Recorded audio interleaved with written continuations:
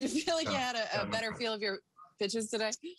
um, I think I felt pretty good the past couple weeks. I didn't think, yeah, I thought I landed the breaking ball better today than I think I normally have, or was able to locate it better today. But yeah, no, I've been feeling good, so we're just gonna try to keep it going.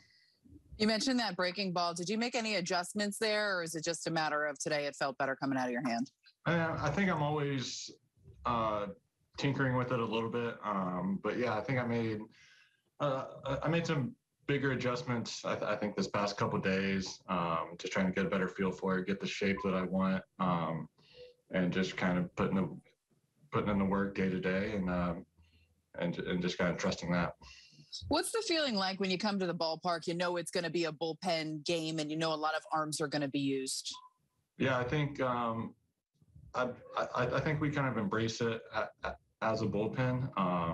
We obviously have a lot of guys that they can give us length and can give you a lot of different looks. So I think I think we don't mind doing it, and I think we just kind of embrace it.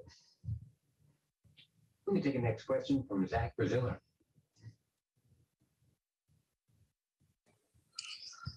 Hey, Jonathan. What are your thoughts on tomorrow? You know, the playing obviously at the Field of Dreams field, and you know, if you ever watched the movie, or are there any excitement just in terms of going there and playing a game there? Yeah, I think we're excited. I think it's something we've been talking about for the past week or so. Guys are looking forward to going there.